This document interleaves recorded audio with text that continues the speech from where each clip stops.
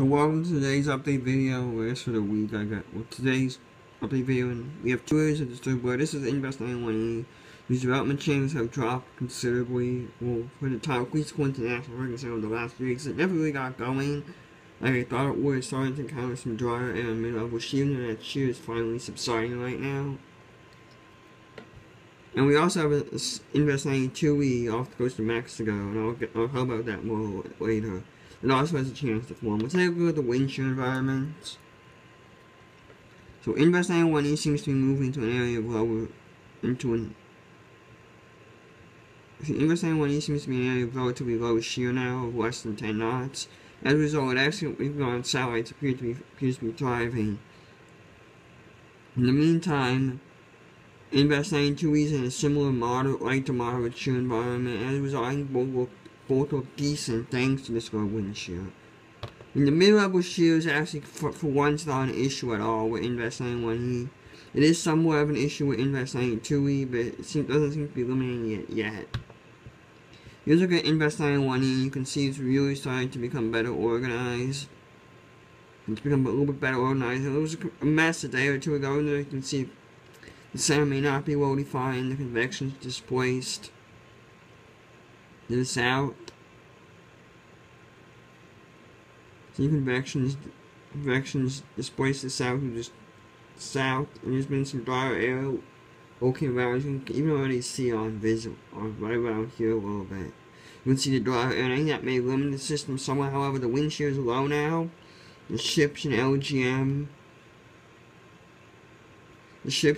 models are actually bullish with this, and they still make this system a tropical storm. The GFS, the European, even eventually do develop the system, so it's actually worth keeping an eye on. ANC might classify this sooner or later. I mean, it looks pretty close, even though they have this relatively low chance of actual tropical cyclone genesis. And you can see everything at the deflecting numbers. The system is yielding numbers through the deflecting of T1.0 compared to T1.5 of Invest 92E. So, I mean, this is better than nothing because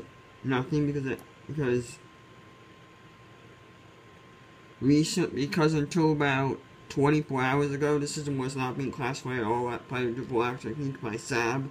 This shows that at least the Invest has made some progress, and so is Invest 92E off the coast of Mexico. You can see it's starting to resemble a tropical depression a bit. The question here, and this system popped up about a day or two ago further south here and slowly moving northeastward, and it's nearing the Mexican coast. And it'll probably move on shore within the next 24 hours. It may eventually try and redevelop it. Unless the system slows down, it may eventually try and redevelop in the Bay of Campeche. It may become a tropical depression with tropical storms. It looks pretty close now. You can see it's really getting together here. You can see it resembles a tropical cyclone. You can see some nice equatorial and polar alpha channels. Even though the ANC only gives them a 20% chance of development, I think this system could develop. The question is there a well-defined circulation? There appears to be, even though I'm not really seeing convection wrap around visible, there appears to be a very weak westerly wind, as you can see here on the microwave imagery, and as a result, I do think this system is fairly close to development. I mean, the European actually keeps the system offshore for another day. Even though it's before making landfall in the Gulf of Tonkin, the fact systems tend to spin up. European keeps them offshore for about 24 more hours and actually developed the system to a tropical cyclone under HWRF. So some development before stalling offshore near the Gulf of Tonkin, the fact that we can need to land interaction. Regardless, I think this system has a decent chance to become something. The UK map also shows it. As a result, I think it's worth keeping an eye on, but regardless of when the system develops tonight, the effects on Mexico will be primarily the same with some heavy rains. Potentially life-threatening flash floods along the Gulf of Tonkin, in the states of, I can't even remember them. Can't even pronounce their names, but on this extreme southern Mexico area. These are one of the poorest states of Mexico, this area right here. They could see some potentially life-threatening flash floods and mudslides. There shouldn't be too much of a wind threat regardless of when the system gets classified or not.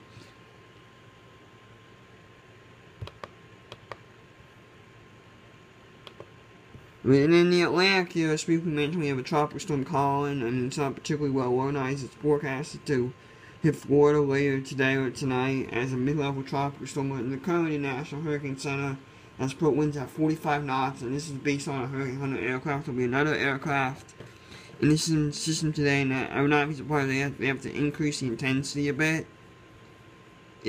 Based on new Hurricane Hunter aircraft data when the aircraft gets in there in about an hour or so. Anyhow, that's it for today. Hope you guys enjoyed this. Bye.